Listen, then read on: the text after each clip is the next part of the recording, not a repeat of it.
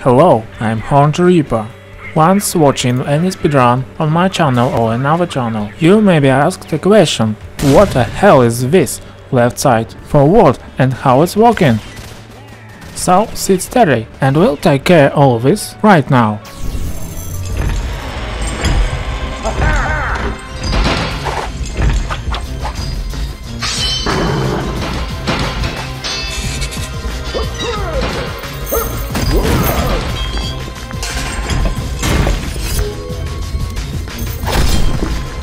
Well, let's win the program Livesplit. This program firstly intended to count the time while speedrunning, but you can use this program as a stopwatch as well. You can find last version of this program on this site. This program is free, not require installing, and very light for system resources. You can download it by clicking this. The program has a lot of settings and options, but I'm not going to show all of this. Otherwise this video will take 2 hours. I will explain really useful options only. Downloaded program is an archive, and you will need any unpacker like WinRAR or WinZip. Now go into the folder of program and find main executable file with proper icon. After double clicking, we'll see small black window, something you didn't expect, I guess. But this view is initial for this program. And now we'll work with settings. By the way, actually I didn't know some of these settings before making this video. We can change width and height as in other windows. Now let's go to main settings. Right click on program window and third to last screen. Here we can set hotkeys, profiles and other global settings. First field is in charge of start of timer or split switching. Make left click if you want to change or set your hotkey, including mouse buttons. Second field, reset of timer. Here is numpad 3 button as default.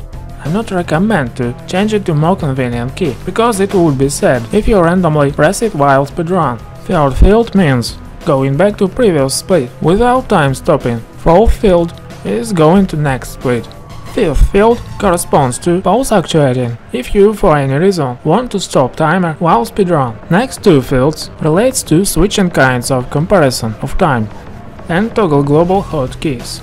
I'll not explain these options because I don't see its usefulness. But now really useful options. Global hotkeys tick implies that the program will listen pressing of hotkeys regardless of what program or window is active. Next tick, double tap prevention. It really can help if you are making nervous speedrun and randomly press switching key twice. Right field setting delay that program using to count double pressing as double. Tick below with supporting buttons of gamepad if you have it.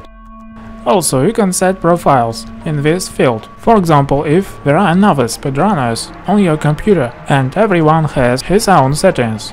Click new button to create the profile and set the name. Further, you can choose your profile in the field above. And this tick is really important. Implies warnings if you set best time for segment and try to reset time. But in case of huge amount of attempts, this option can be really annoying. So I used to uncheck this checkbox while speedrunning Stalker. The rest of options is hardly to be useful, so go next. Layout settings. You can find it by right click on program window.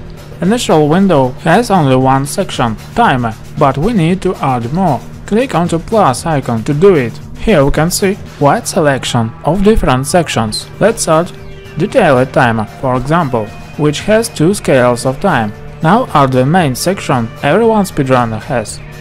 Splits. Now we can see our window became much bigger. We have made ready our window for splits, that is strings with location names and timings on opposite side.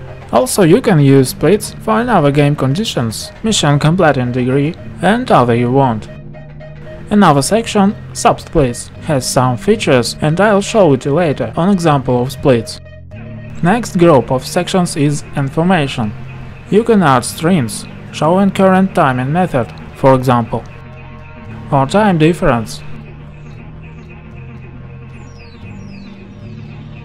Different or current time and your best time, information about previous segment, speedrun time prediction, best time sum. some text with whatever you want, and most ordinary, title, last 2 strings, total time of all attempts, and vault record info. Anyway, you can see a hint if you aim any option. The rest is little useful, except perhaps separator. This one adds separate line between sections. This line and any other section can be moved by mouse or arrows left side, and will immediately see result on window. I guess the title is supposed to be at the top. Double-clicking on any section calls the layout setting window. Each section has a color setting. Choose any color you want.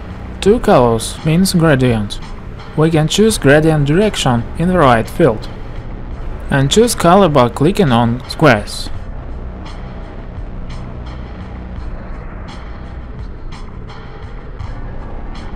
First tab layout contains common settings relating with all sections, for example background color of whole window. Further, we can edit all fonts and colors appearing in window program while speedrun. Now go to the title tab. Here we can change font or color of text. The tick on the right means independence from main layout settings. Now we can choose information shown in title, that is ordinary name of game, name of category and number of attempts.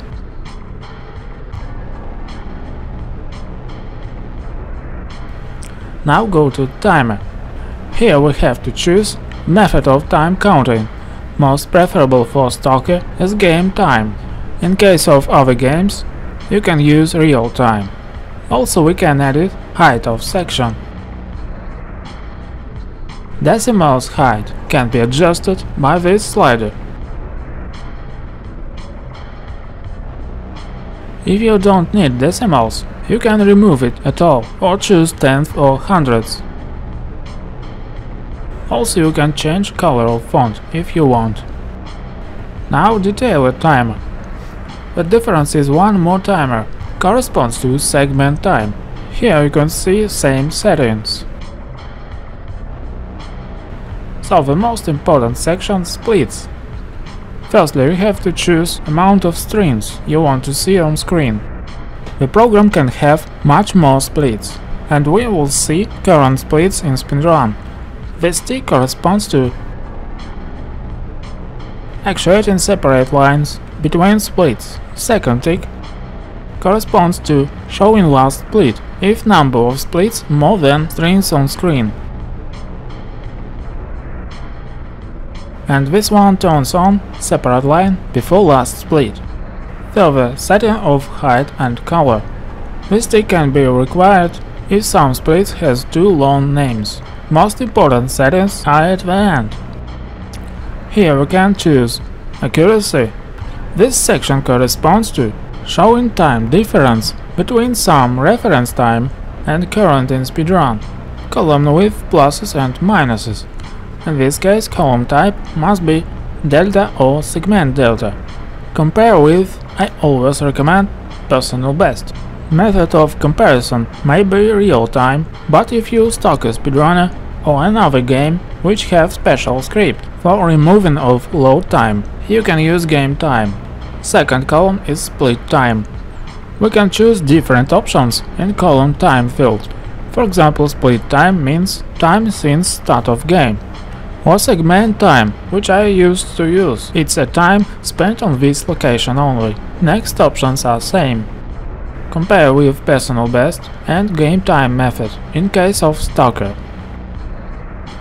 If we don't need these columns, we can remove it or add another by buttons remove column or add column. While setting color, pay attention with second strip. Chosen color is the first strip, but second is opacity of the main color of layout. Now go to editing, directly splits. In order to call it, you should make right click, edit splits. This window will appear next. Firstly, we have to choose the name of game. And what the name of this game? Ah, Stalker. By the way, don't forget the dots. Choosing, for example, Shadow of Chernobyl, any percent category. Attempts count 0. And we can see new info in title.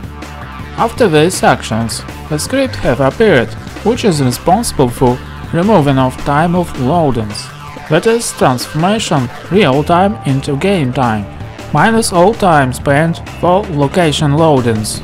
Let's activate it. You don't have to change anything in settings of script. Make sure that ticks must be same, and this tick is responsible for auto-switching splits while location transition.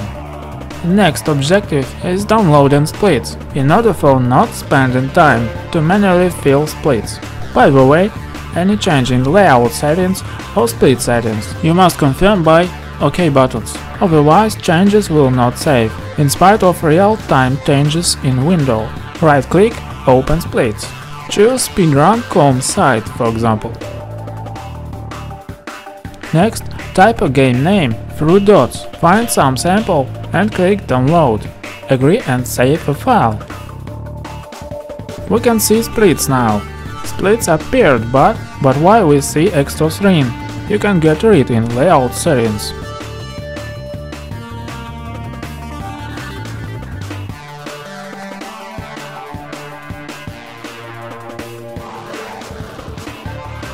Also, you can change alternation of colors. Now go back to split settings. Now we see the table here. Here is split name, next the time since start of game, next the reference time of segment, and the best time of segment. All of these units can be edited by double-clicking on proper unit, but don't forget about tabs. We have separate table for real-time and game time. It's enough to fill only reference time for speedrun start. The rest timings will be filled by program itself. While filling, don't forget the format. Type minutes and seconds between colon, and decimal are separated by only dot. Also, you can remove time by delete key. Third tab, additional info.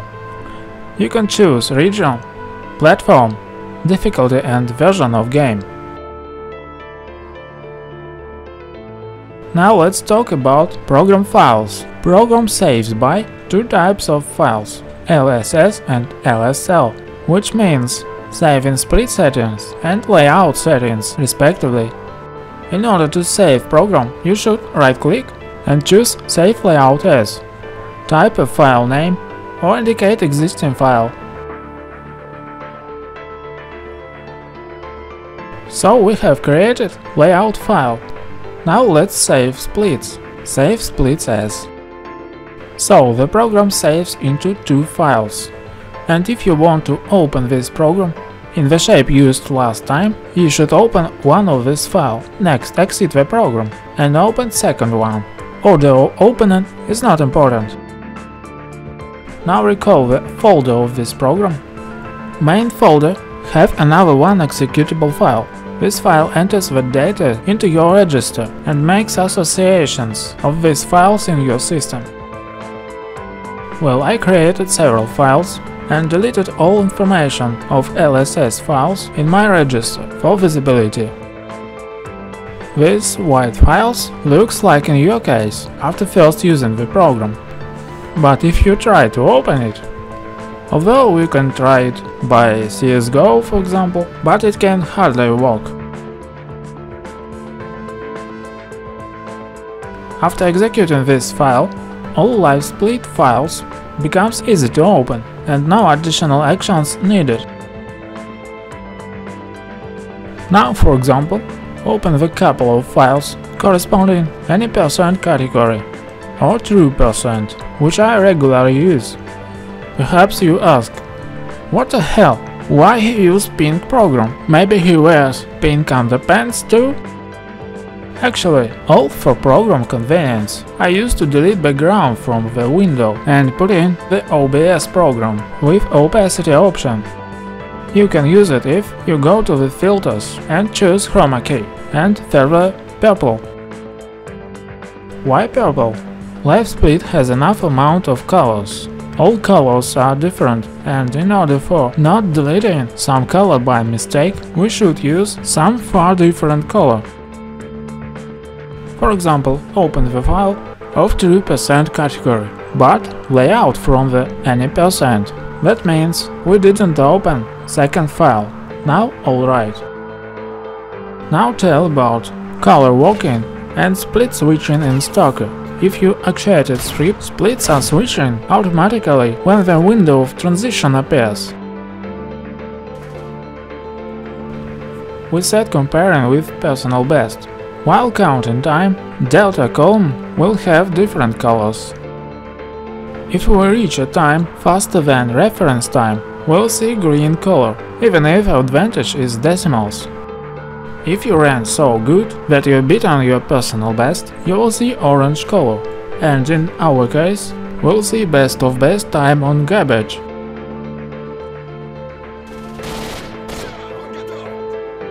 If time is slower, we'll see red color.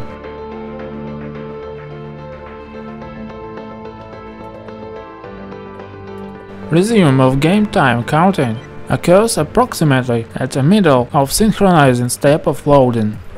Now let's consider subsplits. You can add it through list subsplits. Speedrunners usually use subsplits if they want to separate splits and make separate streams for it. For example, if we have several objectives on one location and we want to create separate stream for each of them. After adding subsplits, we can remove splits section and move subsplits instead it. Make the same settings as in splits.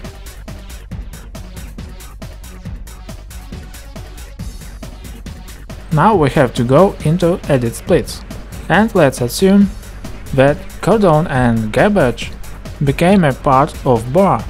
In this case, you should add dash character in front of cordon and garbage names.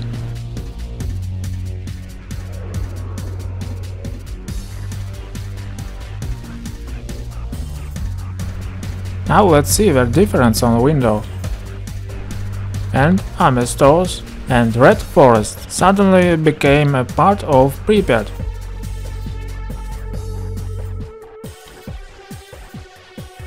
Notice that sub-locations disappears.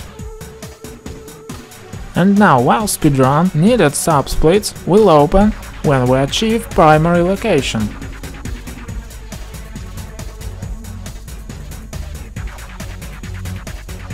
And extra strings we can remove in layout settings. So I guess I finished my guide of Livesplit. I hope I answered all your questions, but if you have any more, write in comments please. Thanks for watching and goodbye.